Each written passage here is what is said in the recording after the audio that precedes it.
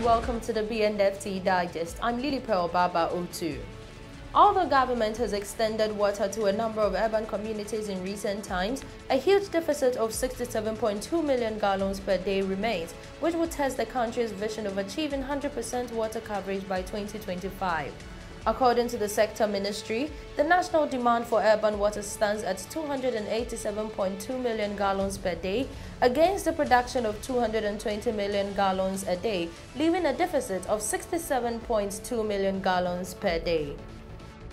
The Institute for Fiscal Studies, an economic policy think tank, has described as inaccurate recent announcement by Finance Minister Seth Terkper that debt to GDP ratio had declined from 72% by end of 2015 to 63% by end of May 2016. The Institute for Fiscal Studies, in its review of supplementary budget, thinks otherwise. After a lot of disappointment in its free trade promotion efforts, the Economic Community of West African States, ECOWAS, is hoping to rely on the reputation of some 7 eminent persons to whip members into line and break down the barriers that stand in the way of intra-regional trade.